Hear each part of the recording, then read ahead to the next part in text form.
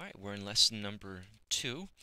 Keep in mind that everything from lesson number 1 we're going to use in lesson number 2. Everything is going to be cumulative as we move along. And I'd just like to show you that how that's going to work real quick before we actually jump into fractions, which is going to be on this lesson. Now notice on the first couple problems here from this particular lesson, the first problems are going to be all from lesson number 2. So 1 through 7, all lesson number 2. As a matter of fact, look at this one. Right below these are number 2, and that tells you that they're from lesson number 2. So if you ever want to know, well, where did that come from? And what lesson did that come from? That came from lesson number 2. Look at number, let's see here, number 12. 12 came from lesson number 1. So what we did in lesson number 1, we're using in lesson number 2. If I flip it over, you're going to see quite a few problems on the back side. As a matter of fact, 18 through 30 are basically questions from lesson number 1. You're also going to notice that in this one I have 3 of them that are underlined. Now notice in your lesson that underline is going to be in black. It happens to be red in mine, and that's just a process of me updating things as I went along this summer. But anything that's underlined, I'm going to do on the video. So I'm going to do an example that's similar to number 21, an example similar to number 23, an example similar to number 30, so that if you don't know how to do those, you can look at the video and they'll show you examples that'll be very similar to those. Because as we go from lesson to lesson, the problems are going to get not drastically hard, but just a little bit harder. And if I feel that maybe the step was a little bit bigger than maybe what it can be, then I do a video and I'll kind of help you out a little bit on those. So I've got a video in 21, 23, and 30 for this particular lesson. So we're going to go ahead and flip it over and start working through lesson number 2, which is all about fractions. And basically with fractions, you have to know basically 3 to 4 things right now. And these are things that you just need to have memorized. So I'm going to put up here. You need to have these memorized. And so here they are. The first one you need to know is 0 divided by 2, 2 divided by 0, and 0 divided by 0. From my experience as an algebra teacher, these 3 guys just drive algebra students crazy, especially if they're not comfortable with fractions. And so one of these is going to be 0. The answer is 0. One of these you can't do. And the other one's called indeterminate. And I'm going to tell you what they are, and then you need to be able to commit these to memory. And they will be on the next, I don't know how many lessons. They'll be on just about every lesson here on out that I can remember. All right, anything 0 over anything is going to be 0. So if you had, let's say 0 over 10, that would be 0. If I had 0 over negative 2, that would be 0. So 0 over any number, with the exception of this guy down here, the 0 over 0, I'll tell you what that is in just a moment, it's 0. Don't make that tough. If you flip it around and we do 2 over 0, that becomes undefined. We can't, in math, divide by 0. So 3 over 0 would be undefined. Negative 3 over 0 would be undefined. Basically, if you see 0 on the top, the answer is 0. If you see 0 on the bottom, it's undefined. If you see 0 on the top and bottom, we call it indeterminate. I'm not too concerned that you understand what indeterminate means right now, but all I want you to know is that when you have 0 divided by 0, it's indeterminate. 2 divided by 0 is undefined, and 0 divided by 2 is going to be 0. All right, got to know those 3 things. Couple other pieces of information. If I give you a number like 7, you need to know that 7 can be always written over 1. If I give you a number like 8, 8 can be written over 1. If I give you a number like 3, that can be negative 3 over 1. So any number that I give you can be rewritten as a fraction, and you just simply put it over 1. So far, 4 things you got to know. You got to know 0, undefined, indeterminate, and you got to be able to recognize that any number can be written over basically as a fraction. Almost any number can be written as a fraction, and you do that by just putting it over 1. Okay, the last thing you need to know is just a couple, I guess, quick eyesight type things that you got to be able to work with in terms of fractions. For example, if I do 12 over 3, you need to know that 12 over 3 is 4. Now you're thinking, I already know that 12 divided by 3 is 4. But what I really want you to know, and I got to sneeze in just a moment here, hang on. I hope you didn't hear that, I hit my mute. But you also need to know that 3 divided by 12 is 1 over 4. I got to sneeze one more time.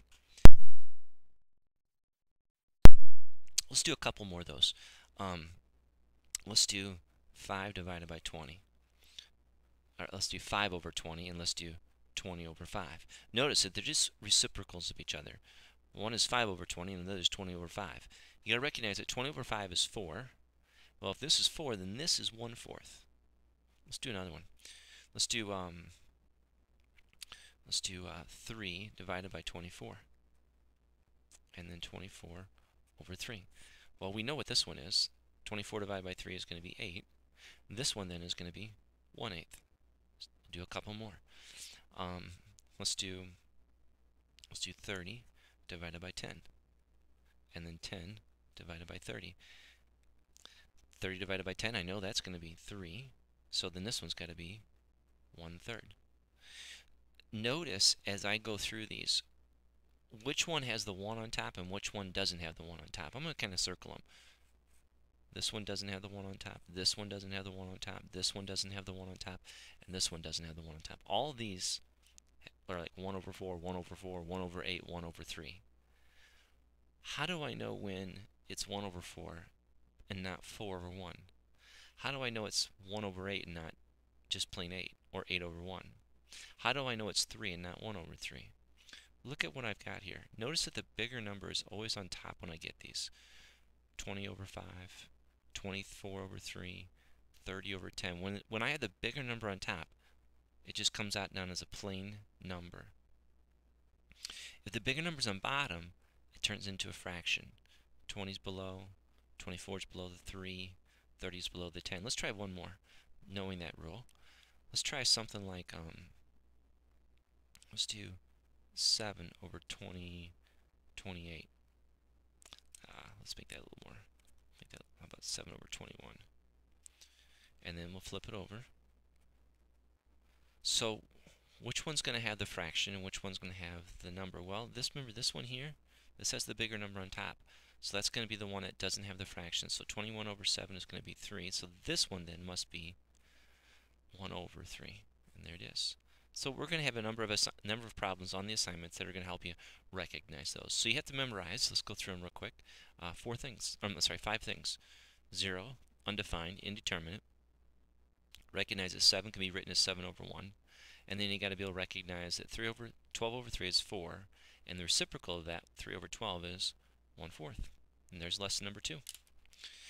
Okay, now with that in mind, told you I was going to go through and work you through 3 of the problems that are going to be similar to tonight's homework. So I'll do 21 right here. I'll do 23 right here. And I'll do 30 right here. Keep in mind these problems aren't going to be identical, but they'll be very, very similar in nature. And if you understand how to do it from the video, you can probably understand how to do it in the problem on the homework. So here it is. So here's number 21. 21 is very similar to this. So remember, we do everything inside the parentheses first. But once I get inside the parentheses, I have to make a decision. Do I add first? Do I subtract first or do I multiply first? Well, the rules of operations say that you have to multiply before you subtract. So we're going to actually multiply first. So 2 times 5 is going to be 10.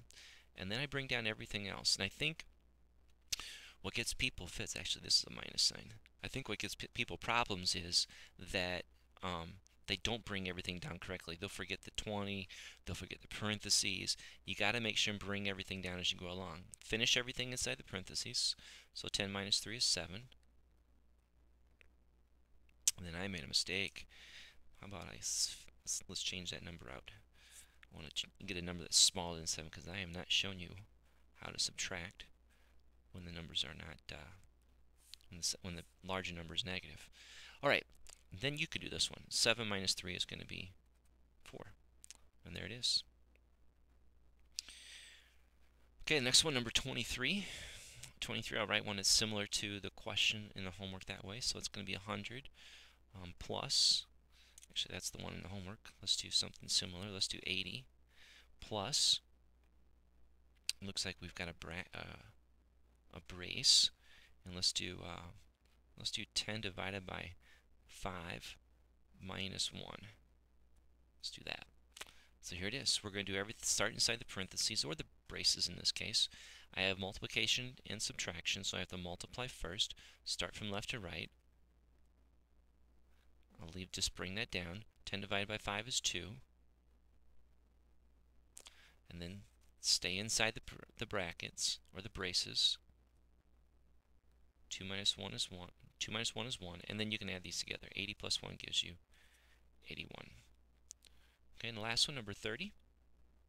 Let's go 10 plus 4, 5 plus 3, minus 2. 5 plus 3 is going to be 8. Bring down everything. There's your brace. There's your minus 2, the 4, and the 10. I have addition, I have multiplication, and I have subtraction. So I have to multiply first. So 10 plus 4 times 8 is 32. 10 times 32 is going to be 42 minus 2. And 42 minus 2 is going to be 40. And there's a problem, similar number 30. Good luck on your homework.